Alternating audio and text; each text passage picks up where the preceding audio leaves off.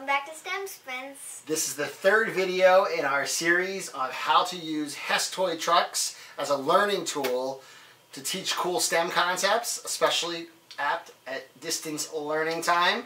And so today we're going to be using 2017 STEM curriculum guide that's called Simple and Compound Machines. Now, the 2017 toy truck is actually a dump truck and a loader.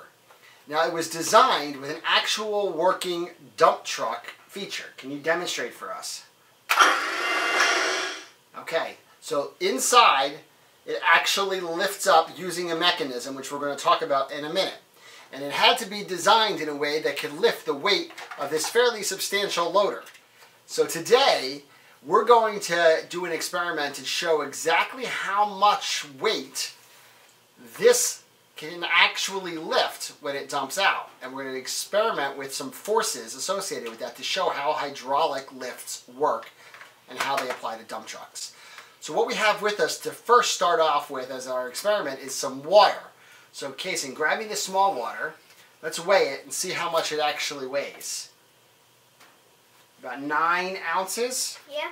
We have 9 ounces. Can you put that into the dump truck and see if it will lift it?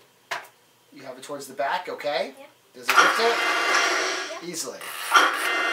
It's actually harder when you put it towards the front of the truck where the lifting mechanism is. So when you lift it, it still works with enough force to knock it out. We have a second bottle of water. Let's put it on there. Kason, how much does it weigh? It weighs 1 pound, 2 ounces.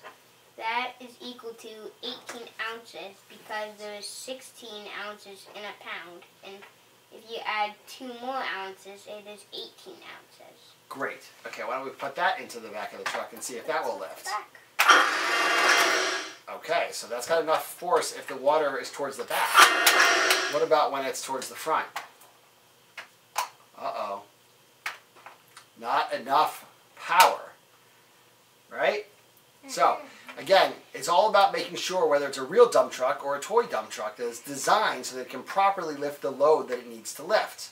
What I want to do now is explain exactly what's going on inside the truck.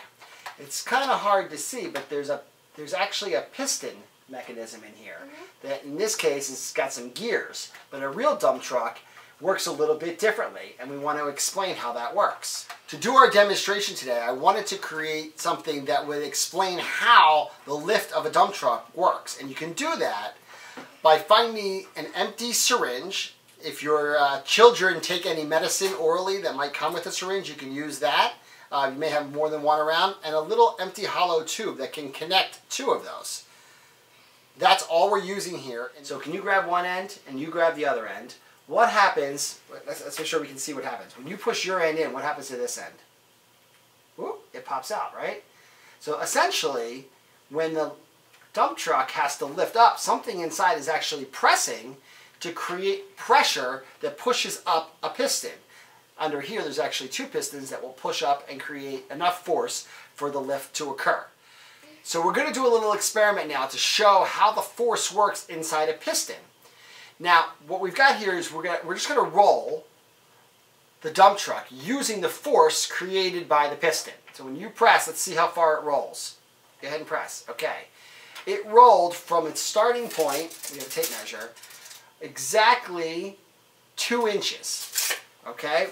Now, what did we say was inside that? Air. Air. Okay, now when you press with air, what's happening to the air inside? It's getting heated up and it loses energy. Yeah, the compression actually squeezes air into a tighter spot. And in that process, air heats up and some energy is lost. So it doesn't fully transfer to pushing up the other piston. So now what we've done is we've replaced the empty syringe with water. Let's see if it does anything different when you press against the back. So we lined up our truck. You're going to press with a force on one side. It's going to push the piston on the other side. Go ahead. Whoa, all right. That time it rolled 5 inches. Right? So more than 2 times farther. To demonstrate exactly what's going on a little bit more up close, we're going to show you what happens to the pistons. The one on the right has air.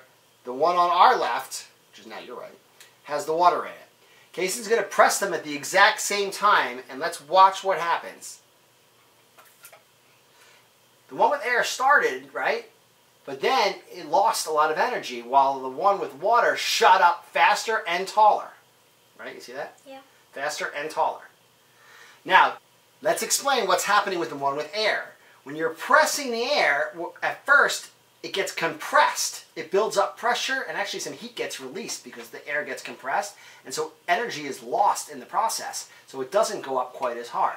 In the case of the water, when you're pressing, the water immediately goes into the other one and presses with huge force. There's no loss because there's no real air. The actual real dump trucks have a different kind of fluid that can withstand a ton of pressure and heat, so that it exerts all of its pressure in the lifting force. Where you have air, or you have things like water that can heat quickly, then you would actually lose energy through that and could lift less through. And do you know what kind of lift this is called?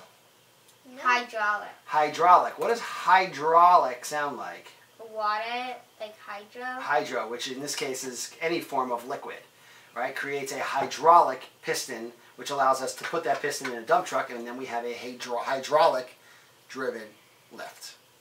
Cool. So we hope you guys enjoyed that, and we'll be back with another sprint in a few days.